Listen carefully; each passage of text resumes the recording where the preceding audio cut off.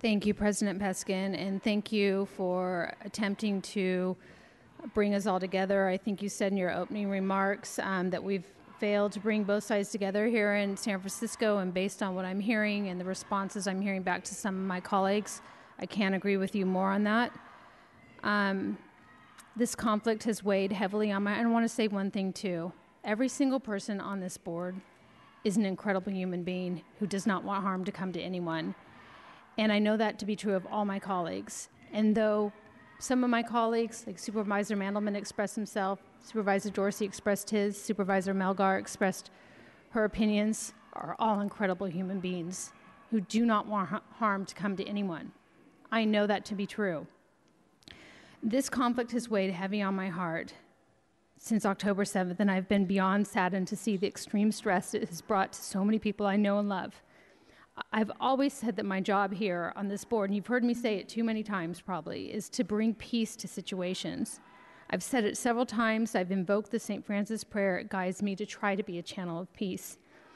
Unfortunately, I just feel there's no way today with this resolution, amended or unamended, to not leave someone hurting or feeling misunderstood or unseen by whatever vote is taken or by whatever words are said, as evident in this room right now.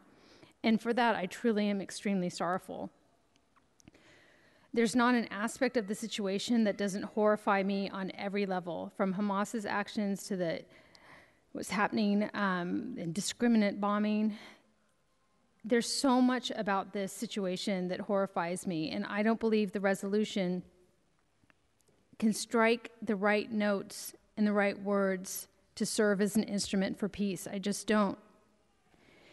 And I also think, Supervisor Preston mentioned how many people came out, and I think it's incredible to see what this has stirred in people. I know that many people in the Jewish community who didn't come out because of the trauma, and they haven't participated publicly because of the vitriol, and I don't think that can be ignored either. Since Hamas's attack on Israel, anti-Semitic attacks have increased by an astronomical 350%, alongside a staggering rise in anti-Arab and Islamophobic rhetoric. I don't believe this resolution will end the violence abroad, but what I do know and what I believe and what I'm witnessing right now is that it has fanned the flames of hatred here at home.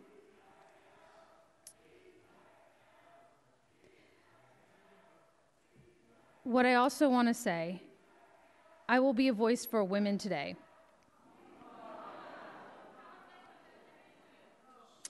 I will not. What happened on October 7th unleashed a flurry of hatred and an unfathomable number of deaths, not just in Israel and Gaza, but even here at home, when a 6-year-old Muslim boy was killed in a stabbing attack and 3 Palestinian American students were shot. Acts fueled by Islamophobic hate that are absolutely unacceptable. I truly believe these people would be alive and unharmed today had Hamas not broken the ceasefire on October 7th. I don't think I'll ever understand why some people think it's not okay to voice this truth. And if that wasn't enough, there have been horrifying reports of Hamas's weaponization of sexual violence against women, which should make any sentient being sick. There is nothing in this world that can justify such acts. We have heard the most horrific testimonies from both survivors and forensic specialists detailing how women and children were raped and how they were sexually violated. In a story by the New York Times, yesterday in committee, Supervisor Dorsey mentioned these attacks on women, and members of the public shouted him down and called him a liar, which is really beyond frightening to me and which is obviously happening at this moment in time to me right now. Hundreds of journalists watched uncensored footage of the Hamas massacre, and I saw, as many of you did, a woman being dragged into a car by Hamas who had blood between her legs soaking through her pants. I am not going to stay silent on these issues, and these horrors cannot be allowed to fade. I will stand up for women and girls every time, no matter what threats may come my way. You cannot call for a ceasefire without calling for the surrender or removal of Hamas and the return of all the hostages. I desperately want the violence in Gaza to stop. I want all babies and women and children in both Gaza and Israel to grow up safe, to love, and to be loved. The empathy and anxiety I feel for all those suffering is overwhelming, even those that don't like what I'm saying. I have such empathy for what you're going through. And I want to believe that a ceasefire is possible. But I don't know how you have a ceasefire with a terrorist organization who has recently said that would commit October 7th over and over again if it could. They don't adhere to the rules of war based on what I have seen and read, and they are still holding babies, seniors, and women hostage. All those hostages must be released now. I want the Israeli hostages to be free and for every Palestinian civilian to be protected. I want peace for both Palestinians and Israelis. I want Palestinian and Israeli children to be safe and to live a full life.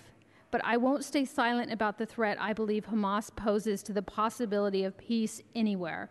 And because of that, I cannot vote for a resolution that won't, at a minimum, call for the removal of Hamas.